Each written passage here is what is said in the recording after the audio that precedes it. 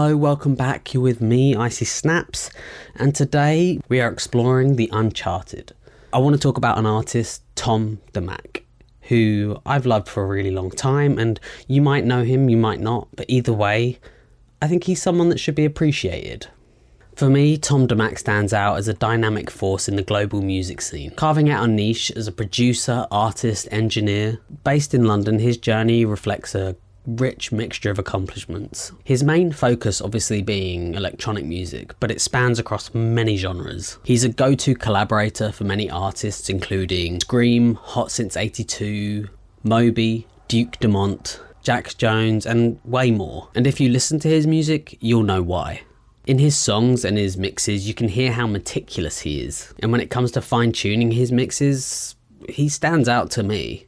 And his talents go beyond the studio. He's played in some of the world's most major clubs and techno havens, delivering live performances and hardware showcases that are quite impressive. From grassroots beginnings where he self-released and distributed records in the UK underground music scene, he's done multiple remixes for various artists including Roisin Murphy, Pet Shop Boys, Marabou State, Banks, Metronomy. He has the versatility and the ability to adapt his sound to diverse musical landscapes. To me, what sets him apart is his sort of commitment to analog warmth and his unique sonic identity, whether crafting tracks for mainstream airplay or creating immersive experiences for the underground music scene. His mastery of both musical and production techniques really shine through. When I first found his music, his use of sound design mixed with these like basses that just like growl through the song, so good.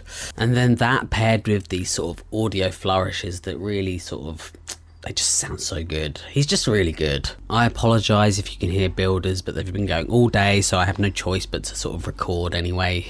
So I want to recommend a few songs of his and sort of talk you through them. My first song is called Emerge, which is a song that comes in straight away with like a banging beat, and don't let that fool you because it's an emotional song, it's beautiful. These pulsating synths come in and you're kind of being swallowed by this noise, and then it sounds really simple, but like a shaker comes in and it just completely grounds you. In the breakdown, you're kind of met with these amazing, what I imagine are vocals. I'm not quite sure, but they've been distorted and time stretched and they just sound really like otherworldly. Then you're hit with the lyrics and the song, and then this bass just kicks in. It's like boom, doo, doo, doo. I can't, like, you have to listen to it. It's just a brilliant song. Another song I recommend is called Critical Distance, which is another song that takes you on this sort of journey. It's rough, it's like gritty, and it's banging, but it's just like,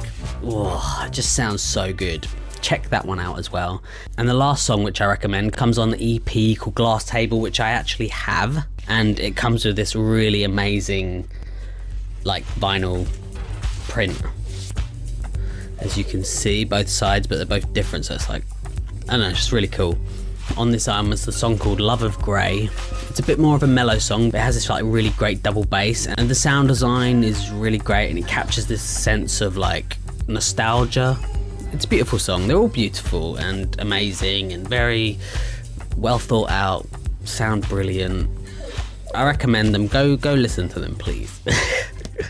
In summary, Tom Demac's journey is a real testament to his sort of skill and musical ability. His impact on the international house and techno scene for me is profound, solidifying his status as an influential figure in the realm of electronic music. Thank you so much for watching. I would really appreciate if you could like and subscribe if you like, and yeah, see you on the next one.